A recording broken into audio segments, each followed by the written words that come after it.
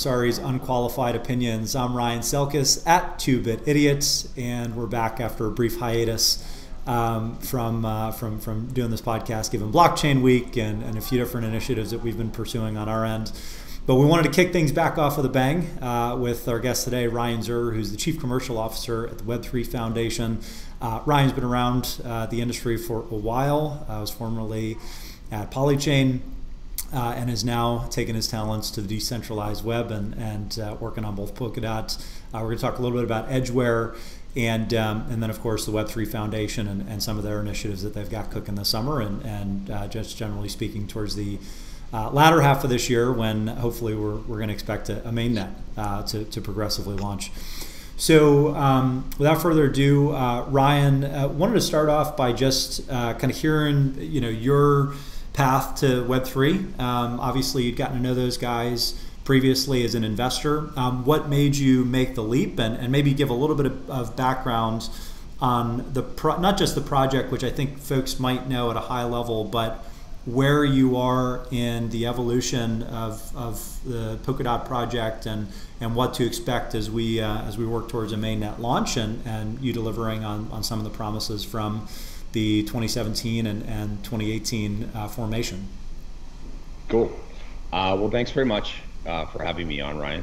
And I also just want to start by highlighting and thanking the amazing work that you do in the space. The work that Messari does in delivery on a rainy day on the sidewalk in New York when this was just an idea, and thinking that it was a pretty good idea, but seeing you deliver on it has been amazing, and so our entire industry is grateful to the work or for the work that you do. But so switching over to kind of Web3 and Polkadot, what got me really excited about this project were a couple of different innovations with respect to Polkadot specifically that I feel like are needed in this moment in the industry and are a big step forward for our industry and thusly really, really exciting. I've been hanging around the project since the very early days. Was lucky enough to see one of the early Polkadot papers and then was working with the team on kind of structuring the Zug Stiftung and getting ready for the crowd sale in 2017 and working pretty closely with Yuta and Bjorn and everybody over there. I really like the team, get along really well with the group. It's just a really solid group of technologists, and they believe in what they're doing, believe in the ethos of Web3, which is probably the most important thing. And so when I exited Polychain, this was really the obvious choice for me. I was already a board member and sitting on the board there, and very active in the project. And then as this is sort of the blockchain 3.0 is the kind of next evolution of projects, this will be the first really big technical leap from an innovation standpoint to go live. Mm-hmm. Optimistic that we can get this live by the end of the year. However, with the caveat that this is very, very vanguard technology, and security audits may push things back.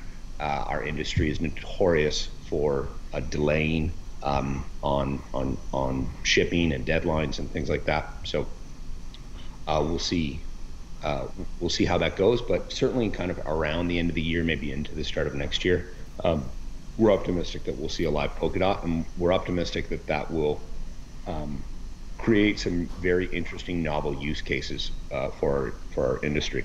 And so the things that are like special about Polkadot, what are these aha moments where when you dive into it, you're like, wait a second, like this is actually pretty big? For me, it's four things. The first is arbitrary cross-chain messaging. So you can send calls from one smart contract to another smart contract on a totally different chain. So say a Tezos smart contract could call a Ethereum smart contract, or an Ethereum smart contract could send a message to a Definity smart contract. That is a much broader scope than just merely token transfer or value transfer across chain. Mm-hmm. Value transfer cross chain is a really important use case, and I expect there to be a number of sort of attempts and innovations around solving that issue. But the wider scope of arbitrary cross-chain messaging, I think, will open up a lot of novel applications and use cases, and that's really powerful. The second thing is pooled security, and so with Polkadot, parachains can connect into Polkadot and then sort of offload their security to the relay chain. And so what this means is, instead of inflating their own token to pay for a bootstrap decentralized group of miners or validators on that chain, they can unload it to the relay chain and achieve massive resource efficiency. So today, to run a layer 1 chain costs usually somewhere in the millions of dollars in inflation of your own token. In the case of Ethereum, it's actually hundreds of millions a year, and in the case of Bitcoin, it's actually billions a year or per year. And with Polkadot, by sharing the validator set, we can pool resources and drop the cost of security by an order of magnitude. So I've done some back of the napkin calculations where I kind of backed into somewhere in the hundreds of thousands of dollars a year rather than the millions of dollars a year. That's really important as we move forward to a more competitive landscape in the industry, where chains won't be able to translate this cost of security of millions per year into, say, transaction fees or something else to continue to pay this. As we look for sustainable solutions, the cost of securing a network is going to matter. And I think this is probably the best attempt that I've seen at taking the cost of security really seriously. So then from there, the third thing, which I thought was really special, was Gavin and his team had spun up Substrate, which is a framework that allows you to very quickly and easily build smart contracts and then potentially deploy them as a parachain using another tool called Cumulus. And this was a trend that I was seeing, this idea of kind of application-specific chains, where a chain exists for a very unique, very specific application, say like a Binance chain or an Aragon chain, or all these other projects that are seeing scalability issues in where they're working and want to kind of own their design space from the ground up for their users and their use case. So we're seeing very mature teams, a lot of these groups in this mass exodus of 2017 and 2018 who left Google and left Facebook to work in the space. And they were saying, no, I don't want to be subordinate to the consensus mechanism and security model of some other chain. I want to make that design decision for myself, given the users and use case that I have. And so Polkadot enables this creation of application-specific chains that then can communicate with other chains around the world. And I think that's incredibly powerful and a very obvious trend that I'm seeing among the most sophisticated teams in the space, from an investor's perspective. And then the fourth thing, which is really compelling, but I won't dive into the minutiae in the context of this conversation, is the governance model. So it's a very unique and what I would say is an elegant governance model that has different security parameters that aggregate the lessons learned from crypto governance that we've had along the way. So things like achieving minimum quorum and ensuring that the system can make decisions and evolve and not get sort of stuck in endless debate around a specific issue. And so those are kind of the four things where I was like, wait, this is really interesting. The fourth is a particular interest of mine, a particular personal interest of mine with crypto governance. And I think it's a really fun, interesting space that we're just scratching the surface of. And so that's why I decided to focus most of my time on Polkadot these days. Well, pretty comprehensive starting point. I think we're going to want to drill into a few different facets of that. So, I think we'd be remiss if we didn't talk about some of the debates online that Yep. particularly on crypto Twitter, spilled over into the, in some cases, the absurd. But you and some of your colleagues have go ahead. Yeah, exactly. You're not absurd. So some of the conversations may or may not have merit, but I think one of the a couple of the root causes that lead to some of this friction. On the one hand, there is the fact that a large chunk of the initial Polkadot sale is essentially frozen due to the parity bug that essentially suicided that wallet, and along with it, tens of millions of dollars of the Ethereum that was raised in that initial sale.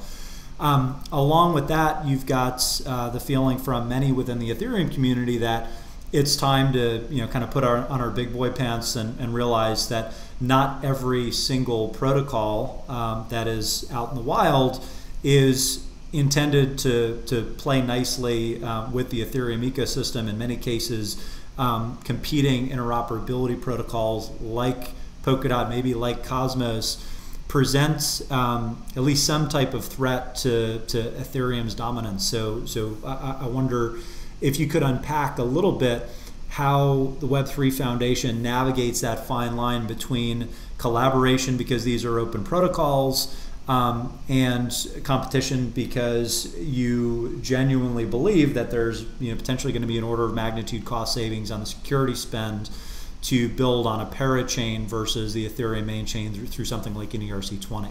Because there are definitely trade-offs, and I think we generally align around the fact that there may be this interoperable future where all of these blockchains talk to each other and kind of make their own distinct trade-offs when it comes to pooled security versus full autonomy over the governance of the system. And the truth probably lies somewhere in between on the Ethereum versus Cosmos versus Polkadot versus other smart contract platform debate. I'm curious how you unpack that, and generally speaking, how you work towards interoperability without causing as much friction with some of the existing incumbent developers, or if that even matters, right? Because I think competition is a dirty word in this industry, but I'm not convinced that the end result of competition isn't healthier for the entire ecosystem.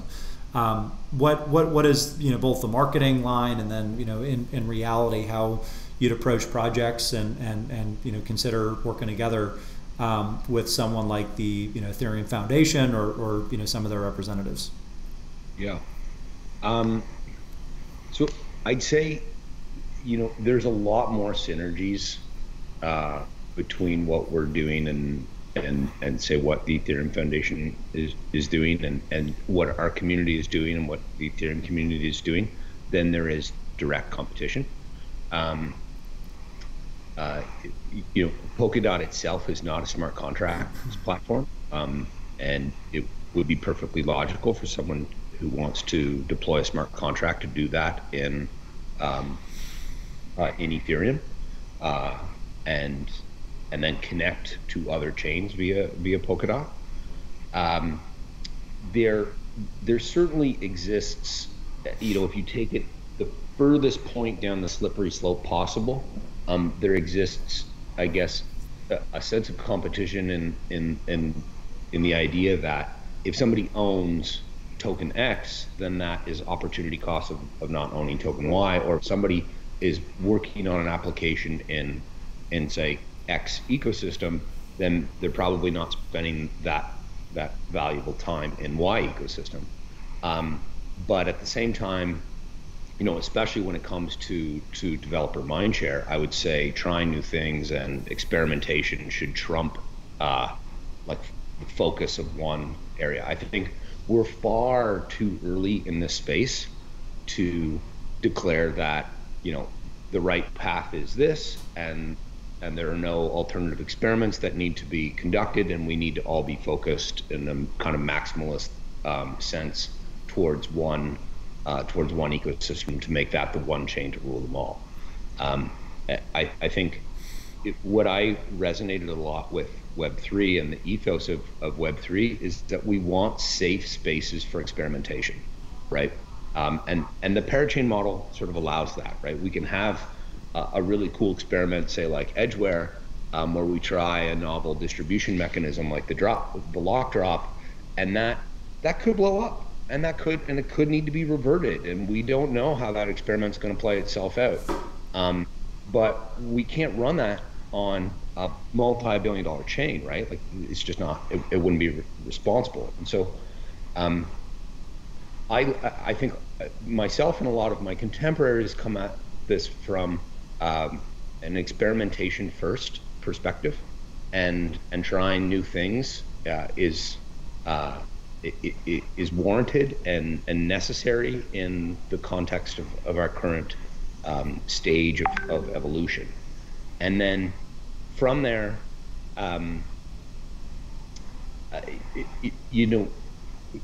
there's also a lot of direct overlap that we see. So, for example, the Web3 Foundation is a founding member of the ECF. We are constantly in conversation with different components of the Ethereum ecosystem about co-funded initiatives around certain research topics. And so, for example, there was a big WASM jam in Berlin this past weekend, which I know a lot of Ethereum people were at, a lot of Web3 people were at. And during those conferences and working groups, the spirit of that conversation is never really around competition. Like when I talk to the leaders of these ecosystems, nobody's worried about competition in this instance. We're more worried about, will these new innovations work, right? Will we be able to roll this out in an appropriate amount of time? Can we capture users? This is the big thing that we're talking about now is how do you get people to actually use this stuff? And less about like, if our chain isn't the one chain to rule them all and doesn't have the monetary premium, then that's bad for me, so I'm going to sabotage you.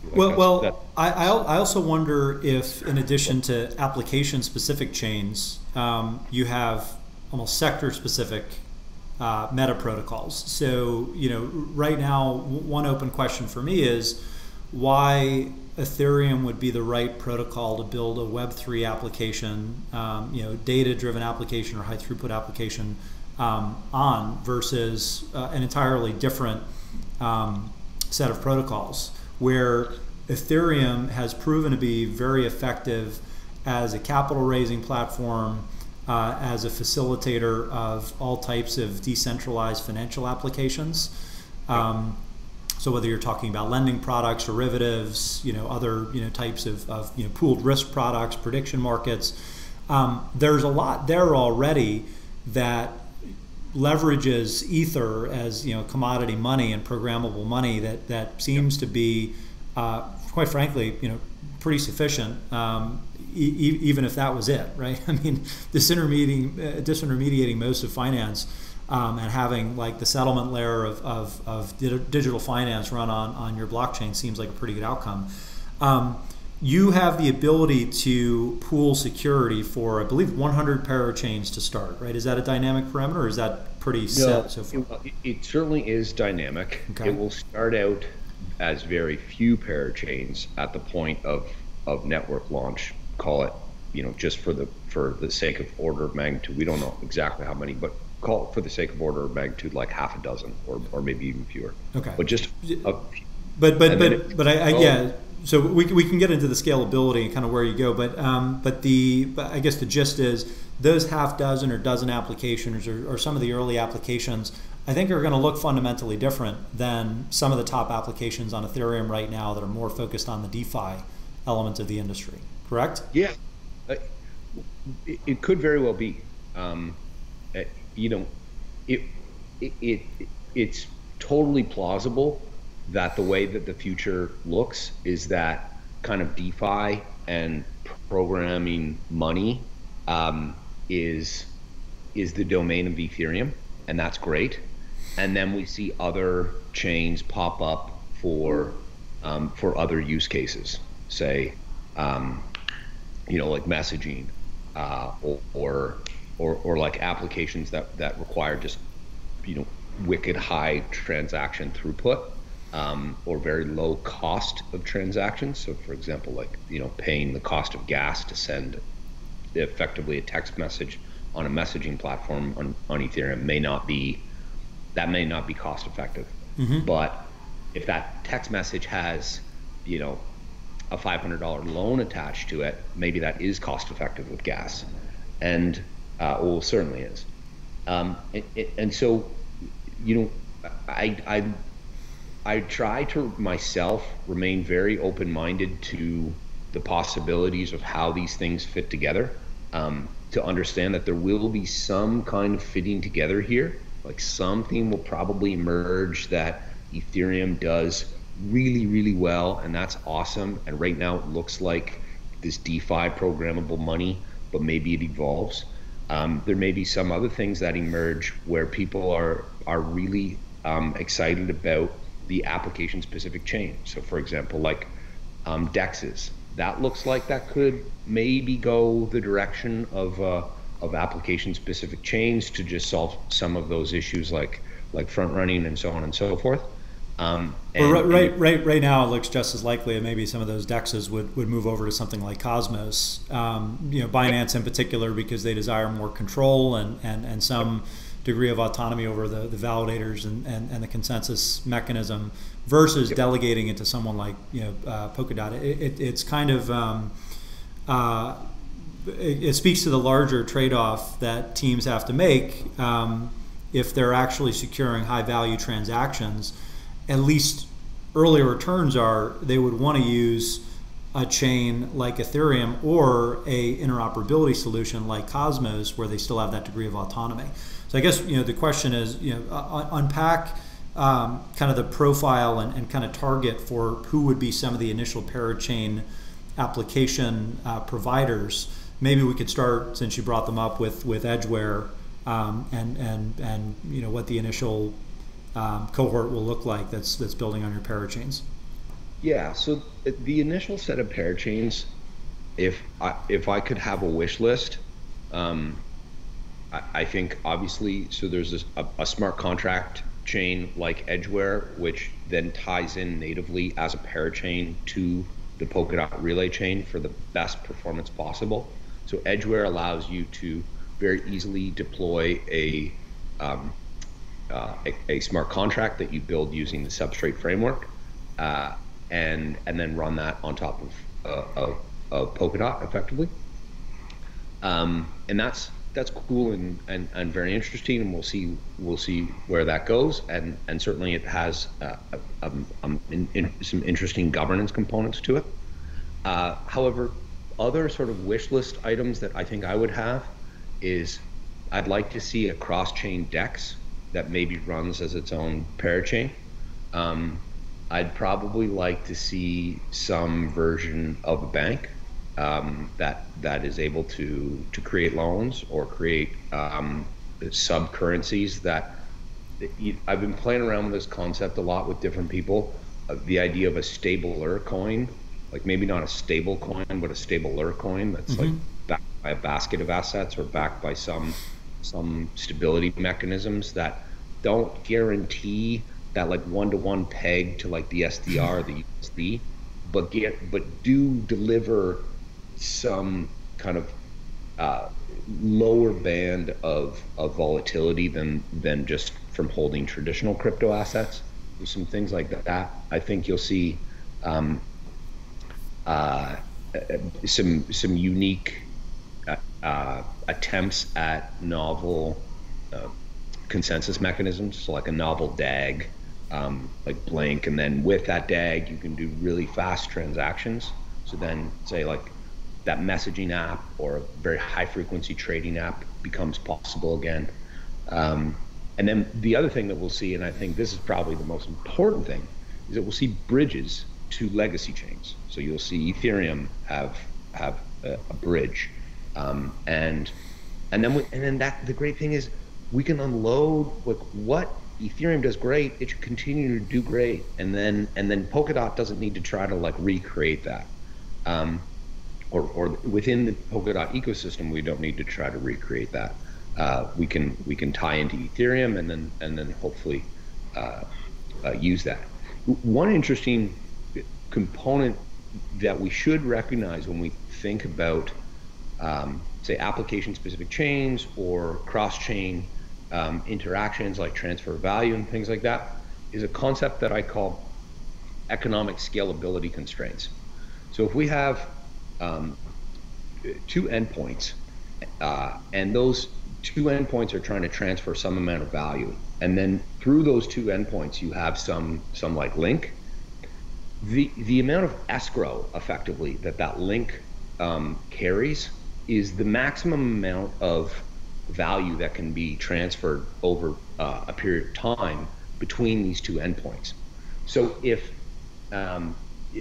if we've got two zones or like let's say connected on Bitcoin Lightning or state channels or any of these layer 2 solutions, and you've got an escrow that's posted of say $1 million, well, you can't send $100 million in a short period of time through that point, whether it's that state channel or that Lightning node or whatever it is, right?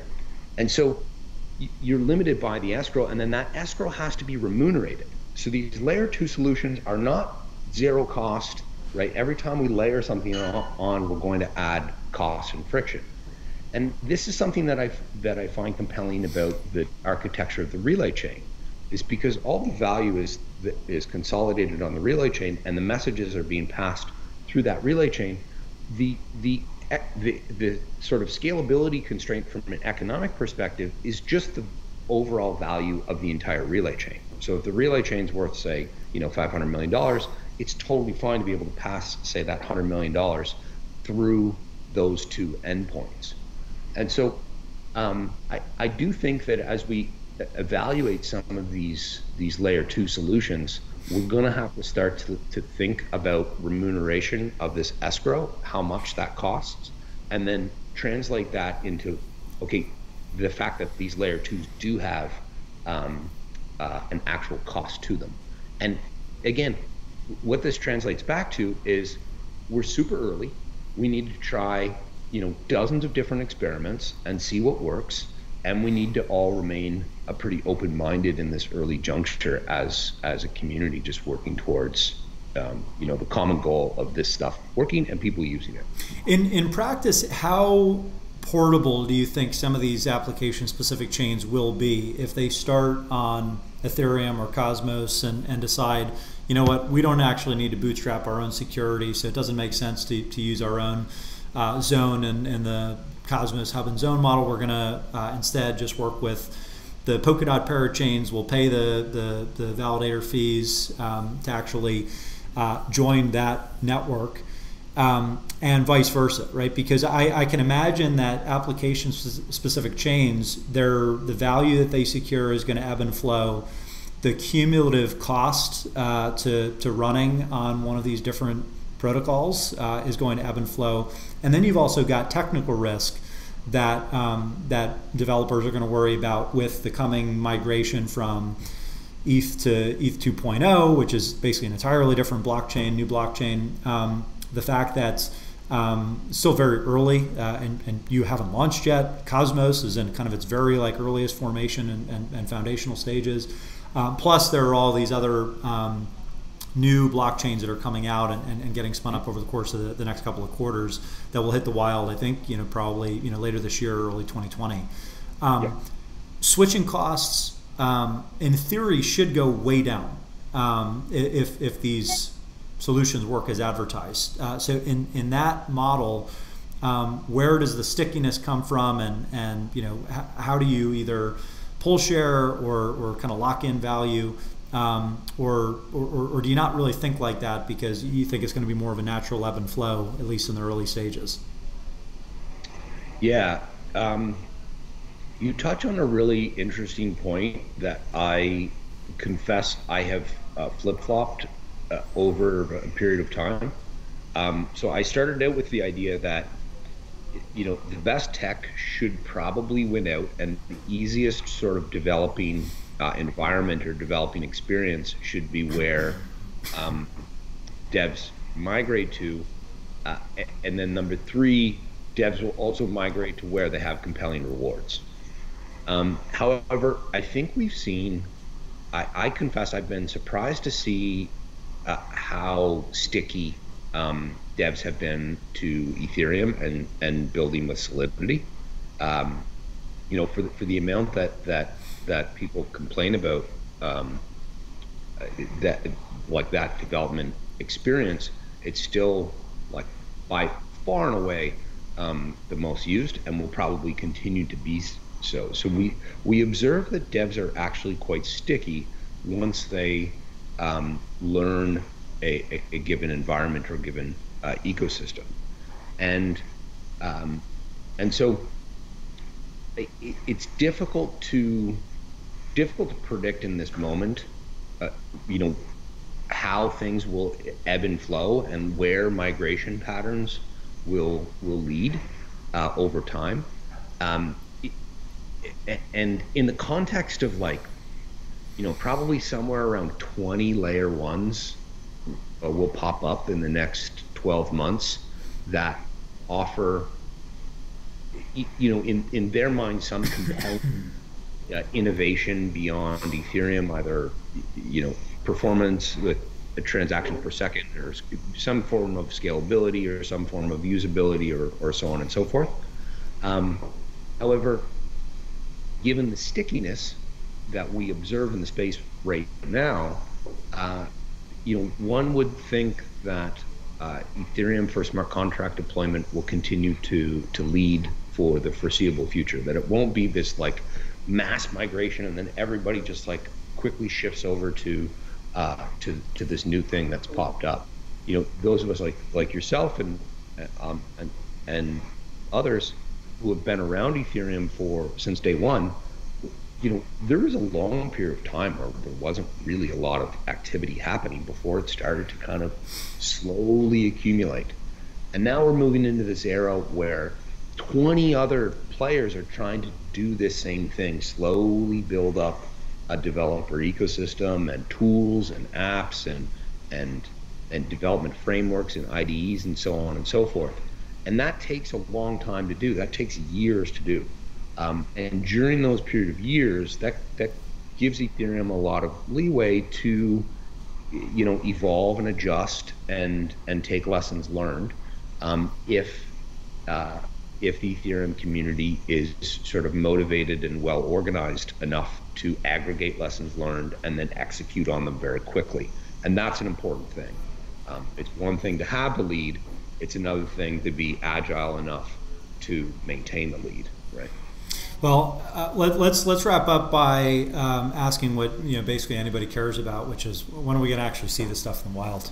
So walk through the next few months. You've got the Web3 summit coming up during Berlin Blockchain Week in August. You said hopefully by the end of the year we'll see the full rollout. What are the key milestones and what's next on the roadmap for actually bringing Polkadot and some of your early projects to markets and actually out in the wild where this becomes more than just a theoretical? So you'll see some announcements in the coming weeks around some exciting sort of early ways to build and sort of get your hands dirty with Polkadot.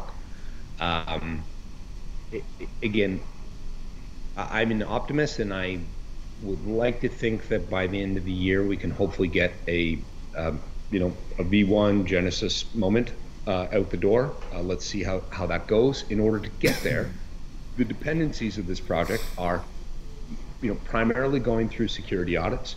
So we're moving into the security audit phase at this point. We're in the Alexander testnet, and then we'll move on to mainnet relatively shortly. But it depends on the security audits, which are um, a big unknown. Like, I've been through security audit processes with a lot of different projects in the Ethereum space, and typically they take kind of 3 to 6 months, but they can take a lot longer. We've seen full rewrites. We've seen full, like, massive refactorings of code bases that have needed to be done, or because of these security audits. So it's a bit of an unknown right now, but I am very so lots of data points from that. Two, this is being led by an extraordinarily talented team that has a track record of delivering kind of on time and on budget. So very grateful to have the Parity team working on this project for the time being, and I can't think of a team that's better equipped to kind of deliver this in an appropriate time frame. Mm-hmm. Generally, I think we're really excited. You can already very soon, say at the end of the summer, be able to deploy smart contracts onto Edgeware, and then play around with that.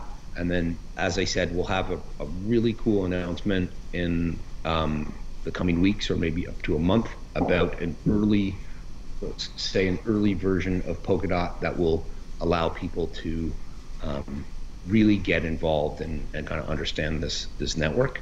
And then we move through security audits, which we're entering now, and hopefully by the end of the year, we're ready to put this bird in the air. Excellent. Well, I think we're looking forward to seeing more of these experiments. Like you said, there's probably 20 different interesting projects that are going to be coming out in the next few quarters.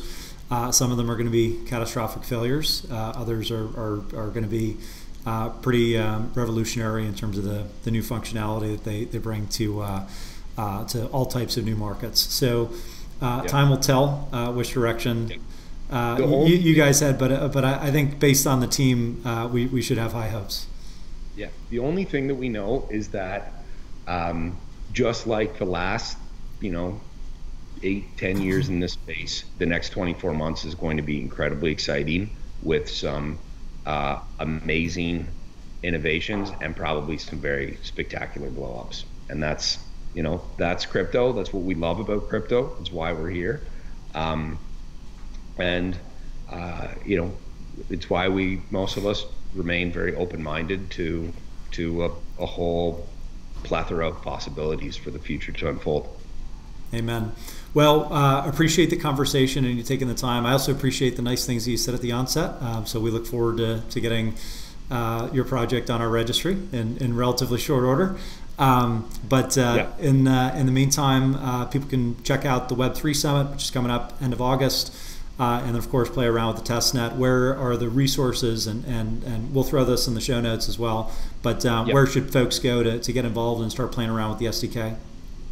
So wiki.polkadot.network is the best consolidation of resources to get started, whether you want to build smart contracts using Substrate, or run a validator node on the Alexander testnet or the Edgeware testnet, or if you just want to learn more about Polkadot's architecture, or Polkadot's governance mechanism, or anything like that. And then the last thing, I guess I would stick in a shameless plug for the Web3 Summit, August 19th to the 21st in Berlin.